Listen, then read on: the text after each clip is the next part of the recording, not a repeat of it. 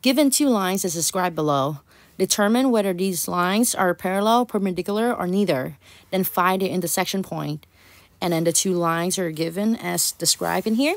So before we get to do the problem in here, let's review a little bit about how do we know when the two lines are parallel, perpendicular, or neither. So say if we have two lines, right? Each of them will have a slope. Let's call it M1 and M2. The two lines are parallel to each other. Parallel if they have the same slope, meaning M1 equals to M2 because they have the same value of the slope, right? And the two lines would be perpendicular to each other. So perpendicular to each other if and only if the two slope multiply to -1. So I'm going to put M1 times M2, and that would equal to -1.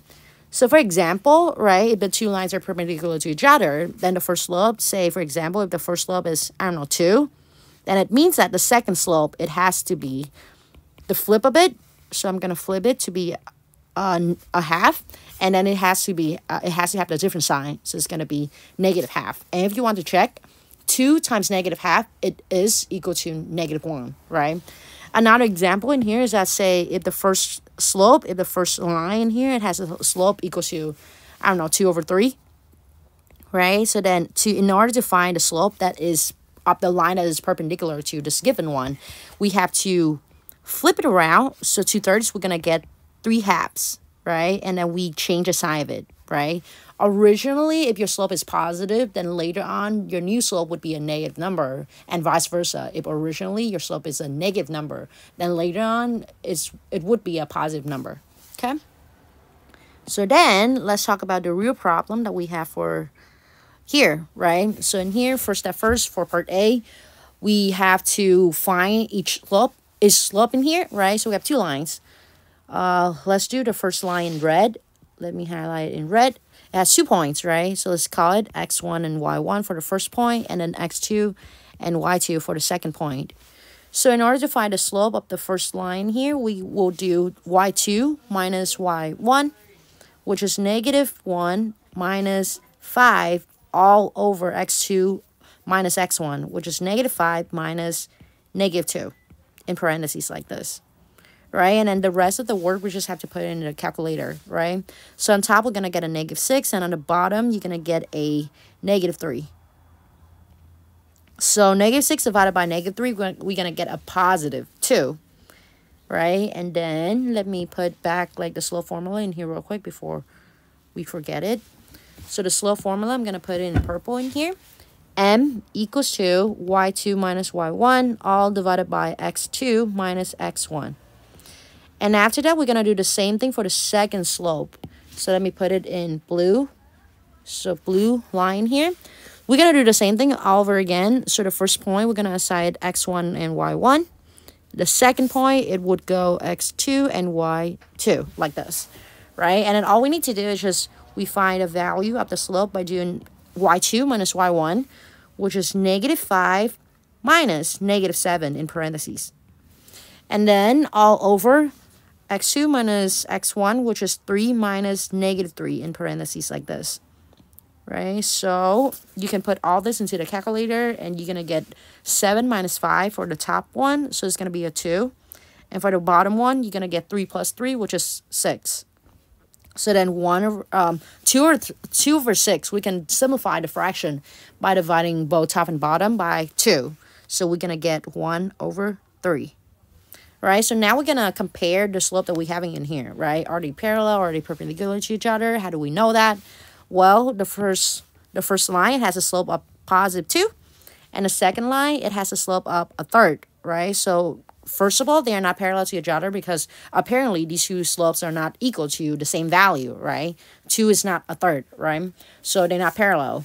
How about perpendicular, right? So what we're going to do in here is that we're going to multiply M1 and M2. So 2 times 1/3, if you put it in a calculator, is going to give you 2 over 3, which is not -1, right? So in here, these two lines are neither parallel or perpendicular to each other. So that's why I'm going to put the word neither. So neither parallel or perpendicular, okay? So the two line in here, this one is a symbol for parallel, okay? or perpendicular to each other, I'm going to put the symbol of perpendicular like this. Okay, but if you want to, you can put in words, right? So you can write neither parallel or perpendicular. Okay, so that's the first part of the problem. The second part, we have to find the intersection point. And in order to do that, well, we have to find each line. And the formula to a linear equation, we have y equals to mx plus b. In here, right, x and y is representing a point, right? A point always have two values. The first value is the x and the second value is the y. And the m, it is the slope that we find for each line. That's why I have m1 and m2, okay? So now let's get to each line. So getting back to the first line, I'm going to use red in here, right? So I'm going to pick, I'll say the first point. Okay, it doesn't matter which point that you pick. You can go with the first point. You can go with the second point. It really doesn't matter. The goal in here is that we're going to get B by plugging in X, Y, and M into the cyan color equation in here. And then we're going to get the official line after we plug in M and B back to it. So let's get to it. First line first in red, right? So I'm going to go with the first point. Let me put a check in there, right? So then the Y value, it is 5.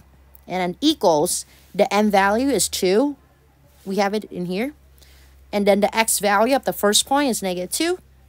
And then continue with the formula, we have plus B, right? So in here, if you want to take it slow, you can do 5 equals -4 plus B.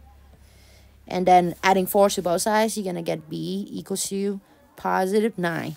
Okay, so the equation of the line here, it would be Y equals... The M in here, the slope is 2. The X is just X. And the B, which is 5 from the previous line, it is a +9. Okay, so this is the first line in red. The second line, let's do the same thing all over again. Okay, so I'm going to pick, I don't know, the second point. Just so you have a different flavor, right? So let's get to it, right? So Y, it equals to -5.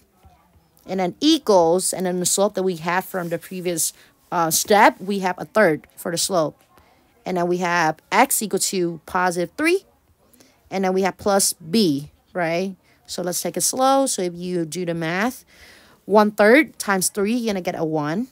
And then we have plus B in here. So to solve for B, we're going to -1 on both sides. And then -5 minus 1, it would be a -6 for the value of B. So let's put everything together. We're going to get Y equals 1/3 for the slope. And then X, and then -6 for the B spot from the previous line. So we have the two equations for the two lines already, right? In order to find the intersection point in here, right, what we're going to do is that we're going to set the right-hand side of the two linear equations in here to be equal to each other. Okay, so let's move on to the next page.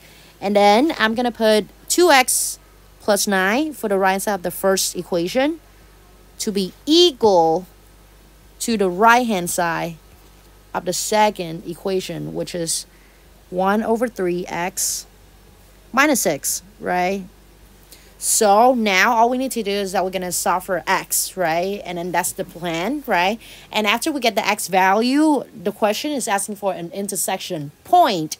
And as we all know, a point comes in two values, x and y. So once we get the x value, we're going to plug it into either the first line or the second line here. And then that's how we get to the y value. And then we're going to put the x and y together to write as a point. Okay? So let's do the procedure in here. Let's move on in here. So first thing first, I'm going to minus 1/3 of x from both sides. So minus 1/3 and then x on both sides. And I'm going to get, what, 2 minus 1/3. We're going to get 6/3 minus 1/3, which is 5/3. So I'm having 5/3 x plus 9 equals to -6. Okay? I want to solve for x only, right? So what I'm going to do in here is that I'm going to minus 9 on both sides. So let me put it in black. So minus 9 on both sides. After this step, I'm going to get 5/3x equals -15, right? So these are canceled. And previously, these are canceled out too, okay? So at this step in here, right, if you want to get the x by itself, you're going to multiply both sides by the reciprocal of 5/3, which is 3/5. So I'm going to times each side by 3/5 like this. right? And then after that, I'm going to get my x equals -9, right? And you can put the whole thing into the calculator. You don't have to do it by hand if you don't want to, if you don't need to, right? Let me put it more in line here. So, like what we talked about earlier, after you get the x value, you have two options. You can plug it back into the first linear equations in here, or you can plug it back into the second linear equation in here so that you get the y value, right? I hate fractions and I hate negative numbers, so let's stick with the first value. Let's stick with the first equation in red.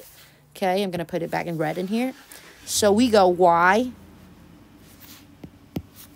equals, and then 2 is the slope. The x in here, which is half from the previous slide, it equals to -9, right? And then plus 9 after that, right? We just copy and paste out the exact same equation that we have in red for the first linear equation. And we're just plugging x equal to -9 in it, right? So for all of this, we just have to plug it into the calculator. So 2 times -9, you have a -18 plus 9, that would be a -9, right? So as a point, final answer as a point, you're going to have to write as x comma y, right? So the first value is for x, it's going to be -9, and the second value, it also -9.